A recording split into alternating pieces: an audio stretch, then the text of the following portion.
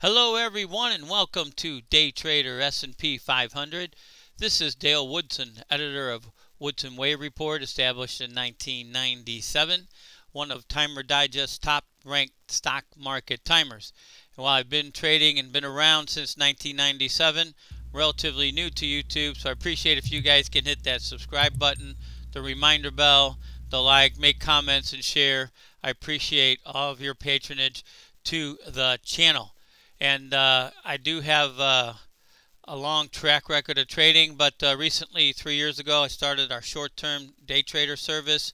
You can see we average over 700 trades a year, and last year we moved our futures futures trades over to Striker. So if you don't want to sit around in front of your computer all day and trade like I do, you can contact Striker Securities, and they will auto-trade Woodson Wave Report signals excuse me, in the futures for you. Okay, we have a couple of new things today. We're going to go over S&P. We're going to look at Bitcoin. We'll look at MARA also. We had a request for that. So let me look here real quick. We're going to go over our Fibonacci time spiral. You can see this one that I started back in September caught every alternating high and low through the 55-day low on October 30th, and after that it caught the high, a spike high on December 9, and a subsequent spike high on January 26. Next turn date in the sequence is April 23. We'll see if that continues to mark highs or what the market will do. So with that said, let's get right into our S&P analysis. You can see a little review here on our daily chart from the March lows. We have a 1 up, a 2 down, a 3 up, a 4 down, and wave 5 gains equality with wave 1 at our long time standing target of 39.96. Okay, so it would be nice if it would hit that 39.96 on that April 23rd. Not sure that that'll happen, but we'll take price and time, but I'll take price over time if there's any conflict between the two. We'll see how it plays out. So far, so good. So let's look from that October 30th low that we mentioned. Here we are looking at a 4-hour chart. There is wave 1 up of intermediate degree, wave 2 down, and you can see 3 up here. You can see the fractals within here. We have minor waves 1, 2, 3, and 4. Within the third minor wave, we have minute degree waves of 1, 2, 3, 4, and 5. Ideally, wave 3 gained equality at 39.23. The high today was 39.18. It came within 5 points. We want to allow for a move up there. It's okay if it moves down in 4 and from that high, because it's not that wave 3 can't be smaller than 1. It just can't be the smallest wave. If it ends up there, then we might expect wave 5 to truncate a little early. We'll see how this plays out, but I would allow for a move up to 39.23 and possibly higher tomorrow before this thing corrects down. Okay, when it does, we're going to look at these targets here for the fourth wave. You can see our 1, 2, 3, 4, 5 there for intermediate wave 3, which we again had the target of 39.23.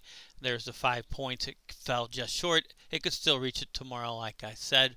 But from those, from that 39.18 high, we're looking at wave 4 targets of 37.60, 37.12, or 36.65. And retracements like to go to the area of the previous fourth wave. So right in here between, excuse me, the 382 and a 50% retracement would be a nice place for this correction to fall. And then we can calculate our wave 5 target from there. Okay, so near term we're looking for a pullback and then another rise up in wave 5 of 5 of 5. Could be more 5s of bigger degrees. Okay, so that's what we're looking at there. So look for that pullback, but after maybe a little bit higher high tomorrow morning. Let's look at Bitcoin. We haven't looked at Bitcoin in a while, and we still have it up from last time. So again, from the March lows, we have a 1 up, a 2 down, looks like a 3 up, and a 4 down. In this case, wave 3 looks like it attained a 3.618 multiple and came down in a wave 4. So let me take that off of there if we can. That was left over from last time. Let's look at this. Yeah, these numbers are a little bit off here. I think a 2 will go down here. 1 will go up here. Let's see what wave 4 retraced. And there we go. Almost right at the 382 there. You can see fourth wave low right there. So let's look at, let's leave that up there. Let's get a fifth wave target. This will be quite an extension. And these won't be exact because I'm not making sure I got it exactly on there. That high looks higher there. Let me throw that under 4 there. Let me move 1 over to be a little more exact. There we go. And we have a target there. Well, that would be a double with 3, so we're probably going to go higher than that. How about 51,481? Well, we're going to get a little bit more exact than that. Let's remove the retracement. Let's drill down to an hourly bar and look from that fourth wave low there. Okay, let's see what we get here. Let me fix that up a little bit. There we go. And let's do a little extension here if we can. From that low there, we've got a 1 and a 2. Boy, look at that. Look at that. 3 is a 1.618. Let's start labeling this stuff here. This is exciting stuff. It's amazing how this, I didn't know where this was going. I just did this cold. 3 is a 1.618, which is normal. Let me throw 5 up there. We know that's good, so let's get these out of the way. Okay, remove that. Okay, so we have a 1, 2, and a 3, and a 4. Let's get a pullback for 4. Boy, that is a perfect Fibonacci 1.618. Let's get the wave 3. There we go. We could look for our 4 in here between the 382 at 42,135, 40,233, and 38,330. Okay, and then let's push 5 up into here. Let's see what we get if we can get a wave 5 equal to wave 1, and we'll use one of those Fibonacci retracement levels for where 4 will terminate and 5 will begin. So there's 1. Let's say 4 ends here at the 50%. We get 5213. See if I can move that. We go to 618. It comes down to the double top here with 3. Okay, and let's go to the 382.